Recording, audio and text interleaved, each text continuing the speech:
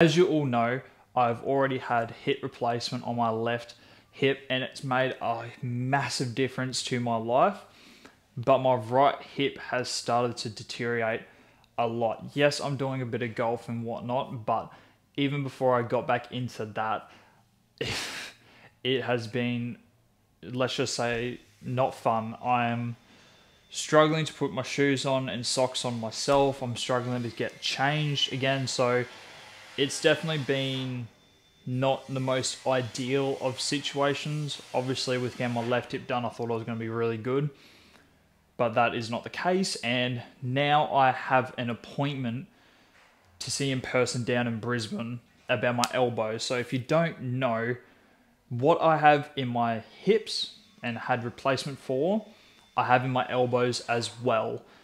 So it's not fun to say the least.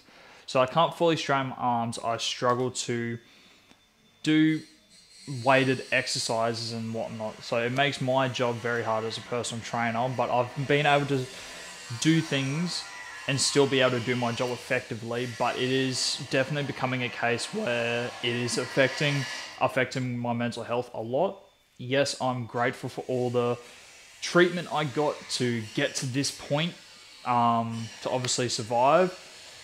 But obviously, all the side effects with my avascular necrosis has definitely taken a toll on me. I'm also here giving you guys an update because, again, I'm told you I'm going to keep up with these quite regularly. But yeah, so I've got an appointment coming up. So I'll keep you guys in the loop with that. And yeah, I'm still on the wait list for my right hip. Yeah, it's definitely in a lot of pain. I try not to show it too much, but I'm always with a limp and I'm worried that's going to affect my new hip. So then it's just going to be a constant cycle. So I'm hoping that I don't have to wait too much longer for my hip replacement.